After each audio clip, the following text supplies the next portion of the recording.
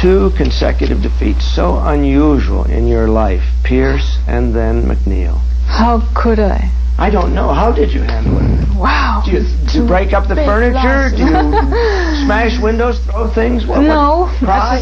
I just took off for a week. You know, I didn't play tennis for about 3 weeks or so, and just did things other than tennis. You know, I just thought about other things. Yeah, and such what things? And I went fishing. I went in Florida. Actually, no, that was back home. But go to movies. Just watched around, just drove around, just listened to music, spent a lot of time with friends, which I haven't really had a lot to do, and so just not really tried to think too much about tennis, but it wasn't very difficult too.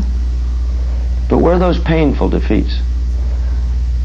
Sure, I mean every loss itself is difficult, but I think on the other hand, which you learn through 10 or 12 years of tennis, is that a loss is not everything. And even if people say, you know, like you just said, 2 losses in a row, I mean, I don't really think of anything being that big, really. I mean, yeah, there are losses, but the good thing about the tennis is a couple of weeks later you have the next tournament coming up and you can do better. So I think that's what you learn.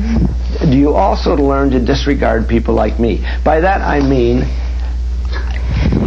we say Steffi is 45-3, 45 wins and 3 losses. What's wrong with her? What's wrong with her? What's going on?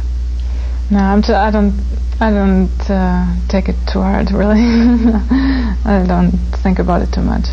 But you are not currently, or you haven't been, when you won the Australian Open over Arantxa Sanchez-Vicario, who was playing very well.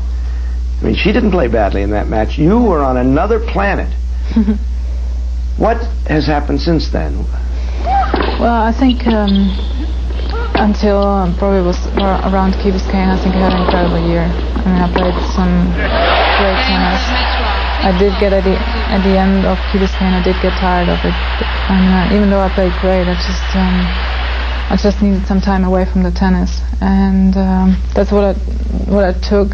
And actually, then I wanted to continue the way that I was beginning the year. I wanted to keep playing the way as well as I did, and I think I tried a little bit too hard because I worked way too much, and I entered the tournaments in Hamburg and I was just overpowered. I mean, I just lost so much energy in my workouts. I just spent too much time practicing and working out that I got into the tournaments very tired, actually, and I never really New feeling for you?